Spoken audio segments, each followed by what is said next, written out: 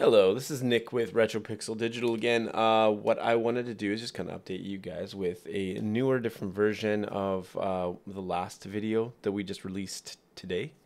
So there have been some updates here with the Faceware Tech stuff. So I'm just going to show you a quicker, simpler way to get everything done. This is going to be in a vanilla scene, which is going to be a little bit different, but through the last video that we just released today actually shows you how to place that your MetaHuman creator character into the MetaHuman sample project. So this is just going to show you a quicker way to do it. It won't be in the sample project, but it'll be in a vanilla scene, so it'll be a lot easier, fewer steps. So let's get started with that. So first of all, the instructions are going to be on the facewaretech.com website. So you just click on it, go to that website and then click on start animating. These instructions are all right here, which is neat.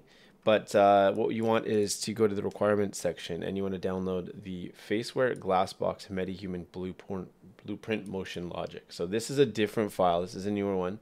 If you click and download that, that's going to give you what you're going to need to do. I'll show you that as well. And then also you're going to want the client, the live client plugin from Glassbox. That'll connect you from Unreal Engine, from Faceware to Unreal Engine directly through. The MetaHuman sample scene here, that's one that we did in the last one. We're going to skip that. We're going to do it with the vanilla scene here. So it looks good. So, and then other than that, that should be good to go. You can download the sample facial performance if you would like, if you don't want to be using your own face or if you don't have a webcam. But that's an option there as well. So here are the instructions. Let's just skip that because I'm going to be talking about it. First thing that we want to do here, I've got Quixel Bridge open. I'm just going to keep that open just because it's already open.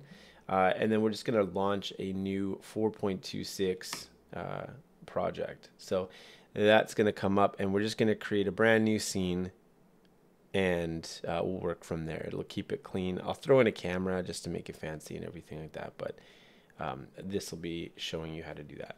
So while that's loading, I'm going to open this guy up, Quixel Bridge, and I'm going to click on the MetaHumans thing, and I've actually created my own MetaHuman yesterday. So I've got Benjamin here. So we're going to be working with him. I've already downloaded him, so I'm just ready to export him into the scene, and we'll do that once we're ready. And then I will also get some of these assets set up first. Let's take a look here. So I've got the the MetaHuman motion logic sample, and I've got the live client plugin here as well, as you can see right here. So when we're ready, the first thing I'll do is I'll actually open up the MetaHuman motion logic sample. This is a zip file that you'll download from that website. And then once that's done, we're going to throw content in there, and we're going to actually open up the live client as well, and I'll show you where to put that. Once it is completed loading. So here we go. Now we've got to select or create new project. We're going to go ahead with a film, television, and live events new project. Click next. I'm just going to go with a blank one. You can do virtual production. You can do whatever you want, but I'm just going to create a blank one here. Go next. I'm going to say no starter content, and I'm going to have ray tracing disabled. You want to enable ray tracing for final render because it just adds a lot. But for getting everything ready, it's probably better that you don't. So I'm going to say MetaHuman video because this is a MetaHuman video. Capitalize that one. And then I'll create that project. Once the project has loaded, I'm going to close it because we want to add some plugins here, and those things are not going to kick in until after it's been reloaded.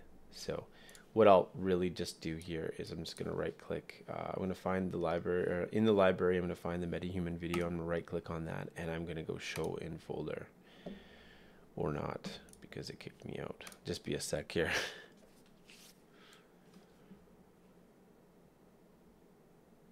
So once it's finished loading, then we'll have to close it because when you create a new folder this way or create a new project this way, it just launches you directly in.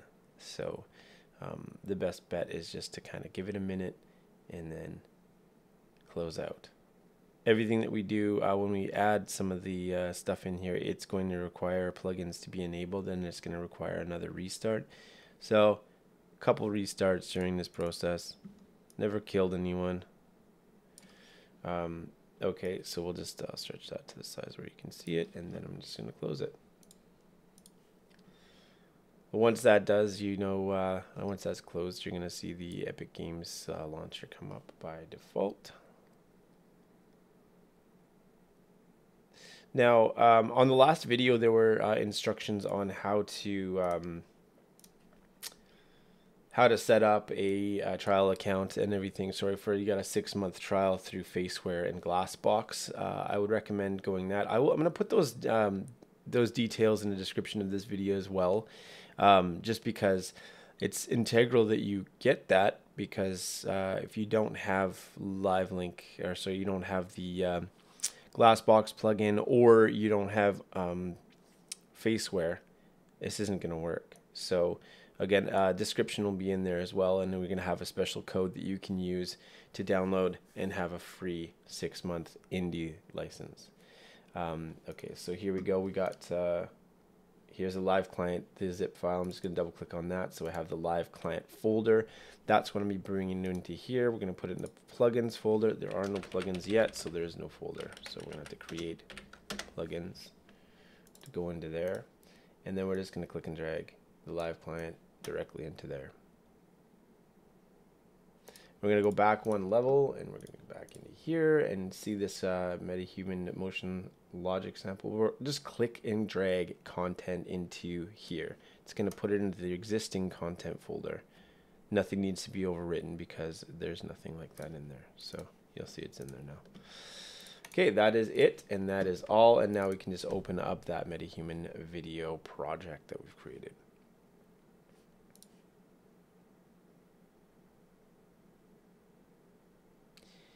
And I'm going to get RetroPixel Bridge ready here, because as soon as that's open and launched, I'm going to just export this guy in here. If you haven't created your own, you can just use some of the presets, and once you've done that, you can click and download them. I've already downloaded it, so it's ready for export. So we'll see that in a sec. All right, so we get this live client for Unreal Engine thing here, and what's going to happen is I'm going to open up my file that has that serial number in there. Kind of blocked it so not everybody has my code, and here we are. I've just enabled that, so that'll be the code that you'll get when you do the trial version. And while this is open, we're going to click on this guy and we're going to export him in. And then it's going to complain on the bottom right hand corner. You may not see because I'm not recording that, but it's going to talk about a whole bunch of plugins that aren't currently available. So I'm actually going to move my screen over there so you can see in the bottom right hand corner here. It's going to start screaming at us here for a sec. So when we do that, we're going to need to click on these, enable missing, enable missing, enable missing, and it's going to say restart required. So I'm going to hit restart now, just get it out of the way. And then when that's done, we're going to be able to work. There's a lot of loading in this one. Definitely a lot of loading.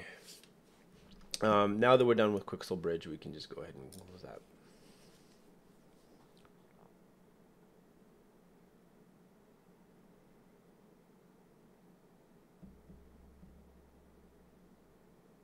It's good to have some coffee with you or something. Maybe a puzzle. Maybe a book. I don't know. Something to like do while you're waiting for all this loading. All right, here we go. Let's open that guy. I'm just going to move this back to where it was, about there. And we'll open this guy up. Okay, so I'm going to get a little bit fancy here because I like to set up cameras and do all that crazy stuff. So what we'll do is now that we have in the content, we'll have MetaHumans and Benjamin. This is Benjamin. This is the guy that we have. So because we don't want to mess around with his direct blueprint, we're going to create a child project or blueprint, sorry. And we're still loading, aren't we?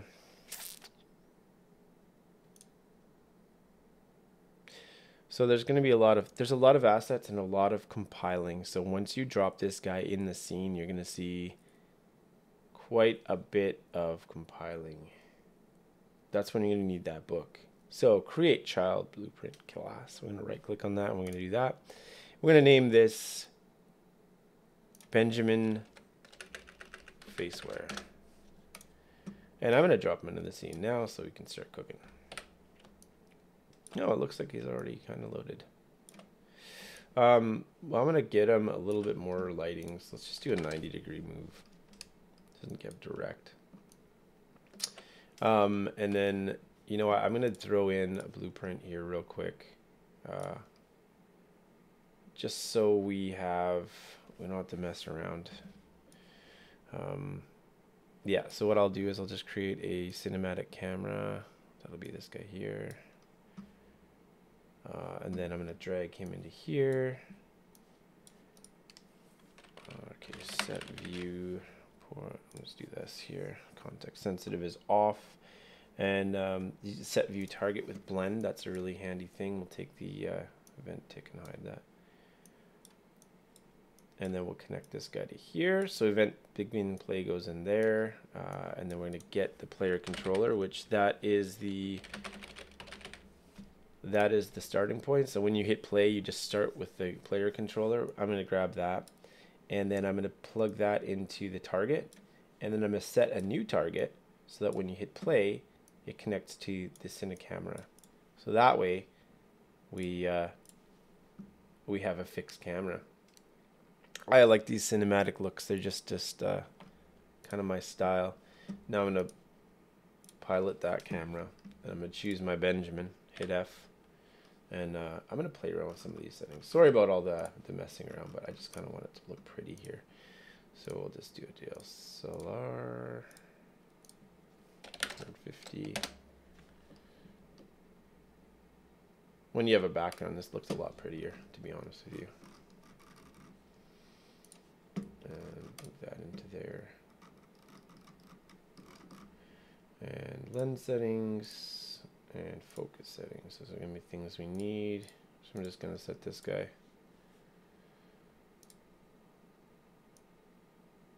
Make sure his face is in there. Turn that off. And that should be good. Honestly. I got the depth of field going, 150. Okay, we got everything good. Okay, so yeah, I'll just go ahead and I'll do that. So now when we hit play, we're going to see just a guy. I might move him in just to get more of that detail in.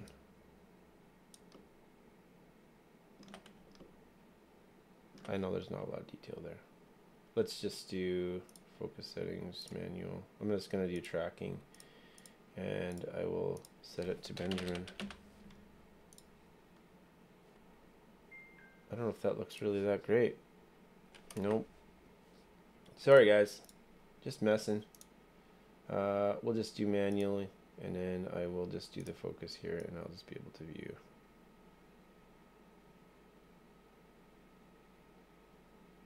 There we go, good enough. And when you hit play, you're gonna see him. This will be a lot better for us to like kind of look at. I'm gonna drop down the. If you're having issues with the performance, I would recommend going into settings. And then engine scalability, and then just drop it to like medium for now while we play around. You can get a little bit of nastiness there, but this is good for when you're playing around. So the next step, without any further ado here, I'm going to double click on the blueprint here, and then we're going to go and do, we're going to add a component, and it's going to be Faceware Live. I'm going to connect that one over there. This is where we're going to have some options to plug into everything, but the default settings are good enough. If you want to get in crazy, you can go in there, change some other stuff like configuration, like address and port number if you're plugging into a different live session. fine, but let's just skip that for now. What we'll do is here we'll go with the body. We're going to set the animation mode here to use animation blueprint, and then we're going to set that anim class to the FW body ABP, and we're going to do the same thing to the face. That's already set up as animation blueprint. We're going to switch that though to the FW one. So once that's done, we'll compile and save, and I believe that we should have a working version here. So I'm going to open up my Faceware. You can see it's there, and then what we'll do is have that running in the background, and then hit play.